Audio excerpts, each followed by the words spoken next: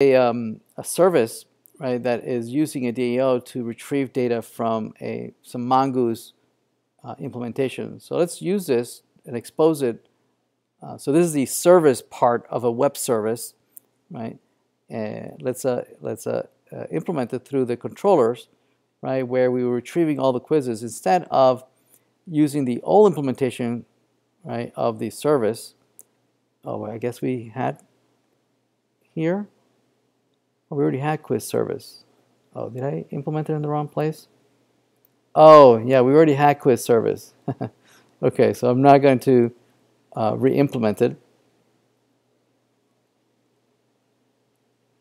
Okay, so we implemented it here. There it is, right? Yeah, well, it's using the old implementation, right? It's using this array, right? So we are replacing this, right? So I'm just going to abandon this service. So let's go to the controller, the quiz controller, and I'm not going to use this old service. I'm going to use a new service. So it will be cons called the same way, quiz service.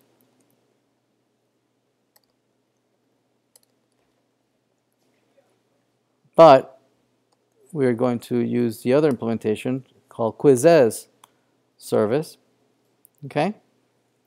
We're not going to be able to create new quizzes, right? That makes no sense because we are students. We can't create or delete quizzes. So I'm going to abandon that. Instead, we can create a new quiz, right? We can create a new quiz. I'm sorry, we can retrieve all the quizzes or retrieve a specific quiz. So to retrieve all the quizzes, notice that we had already looked at implementing that, right? The way this works is that you use the service, find all the quizzes, and that's going to return a promise.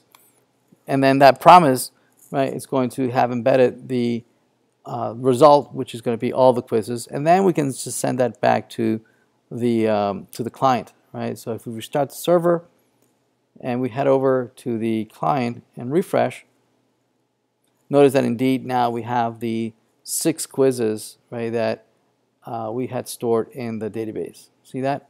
All right, so we effectively were able to connect a Angular application, right, that used to be displaying a hard-coded array of quizzes.